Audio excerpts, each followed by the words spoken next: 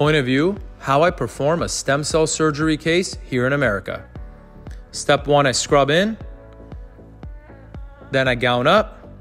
Now the magic happens where I extract adipose fat tissue from the flanks, and I typically take 50 cc's of fat out of the body. Then I spin the fat down to separate the fat, blood, and the lidocaine, as you can see here. Now I remove the blood and lidocaine to only keep the fat, which is where the stem cells are located. Now we incubate that fat, and we've separated the stem cells from the adipose tissue. Now we've centrifuged to harvest pure mesenchymal stem cells from your own body. Then we extract those pure autologous adipose-derived stem cells, and now we can inject those stem cells into joints such as the knee, as you see here,